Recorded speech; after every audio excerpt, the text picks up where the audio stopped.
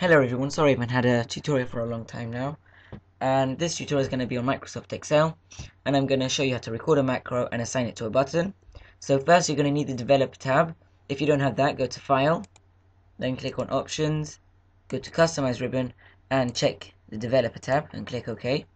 After that, click on the Developer tab, and the macro I want to do, I need to delete these minutes, so they're ready for the next year. So click on Record Macro, give it a name. I'm just going to do clear extra minutes, and I've used an underscore instead of a space because when you record a macro it does not accept space in the name, and a shortcut key is just the letter that you want, control plus that letter, to access this macro. For example, control S saves, and the description is just what it does. This clears the extra minutes column, and then click OK. Now we are recording our macro, so I'm just going to select this and press delete on my keyboard, and then click on stop recording, and I've done it. I've finished recording my macro.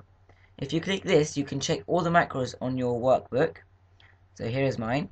If I click cancel and then do undo, you should see that my macro stays as is. Now let's go on insert, and in form controls I want to insert a button, and I'm just going to draw it over here. Now I'm going to I'm going to assign the macro to it. I want it to clear extra minutes, and then click OK. And now if I right click on it, because I don't want to run the macro, and then go to edit text, I can change it to clear extra minutes column. And now if I click it, the extra minutes column used is now empty. This concludes our macros tutorial. Thank you very much for watching. Please comment, rate and subscribe.